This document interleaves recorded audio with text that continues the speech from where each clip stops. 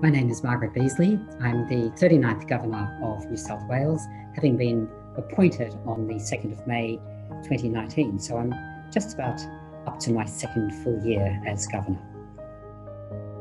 In regards to the changes which have happened for women at work, certainly since the time that I commenced, which was an extraordinarily long time ago, it really has been the change in parental leave, which I think has made a significant difference.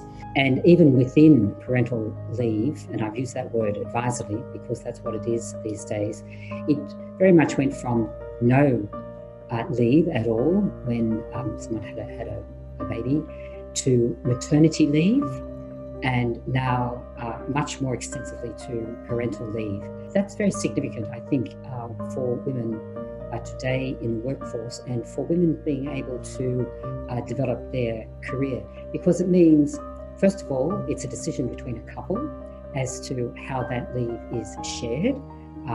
It may be taken entirely by one parent as opposed to the other. It may be shared. So I really think that is a really enabling, facilitating provision which will really assist women.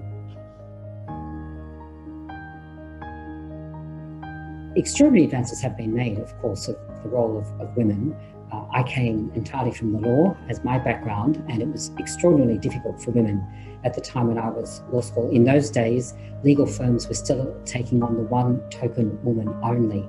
That has just changed, and partnerships, associateships, partnerships are significantly more readily available.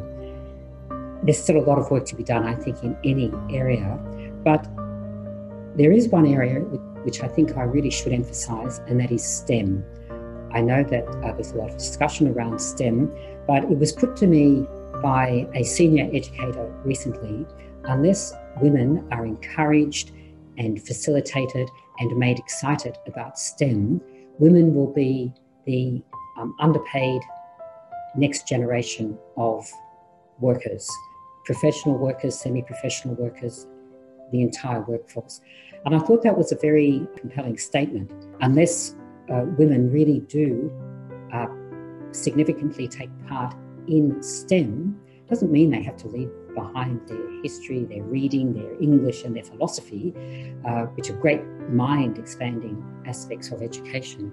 But I think STEM is the area where women really have to ensure that they're absolutely front, centre and pushing from behind. Everybody needs wellbeing, we know that. And look, I've done sort of two things now for quite a long time. I do yoga a few times a week, and that really, that's an overall wellbeing. But as it turns out, the entire practice it works on the, I've been told, the parasympathetic nervous system. And you come out of a session of yoga, if you don't feel wonderful, you haven't done your yoga class properly. And I also like to walk. If you just walk to work, go for a walk at lunchtime, perhaps walk home from work, whatever's necessary. It's a time when the thoughts you are allowed to settle in your mind. If I had a very difficult judgment that I was working on, if I left the judgment, walked away from it and actually did some walking, quite often the answer would just fall as I was walking.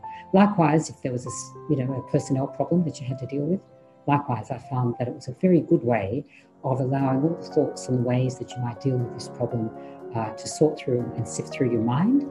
And more often than not, you'd get to the end, you'd reach your destination, wherever that might be, and you'd have a much better feel for what decision it was that you needed to make.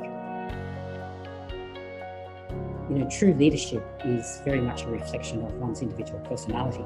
So there can't be one leadership style, there can't be one leadership manual, and there can't be one leadership right way. However, I do think that as a leader, it's extraordinarily important to listen. To listen not only to those who talk about leadership, but to listen to those whom you are to lead. Listen to all the stories through all the levels of your organisation, because if you don't listen, obviously you're not going to hear, and it's important to hear not only what is good about the organisation so that you can build on it, but to also hear what's not quite working in the organisation so that you can tweak it, twist it, remould it, or completely restructure it if you need to.